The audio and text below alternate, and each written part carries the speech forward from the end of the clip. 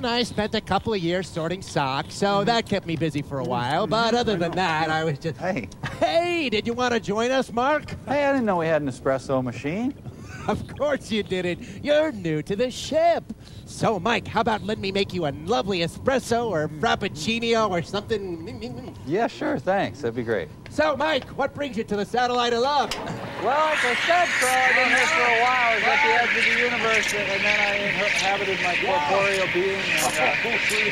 I bet it was hard to leave Elroy, Wisconsin, though. Well, actually, I'm not from Elroy, Crow. I've been in space for boy, that's something, huh?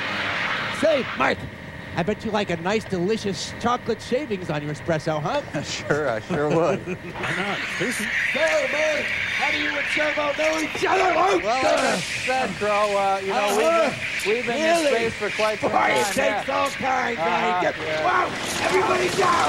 You got a last one! Oh, my God. Oh, look out. So, Mike, you were saying... Oh, about that one, huh? Yeah. Yeah, that's for sure.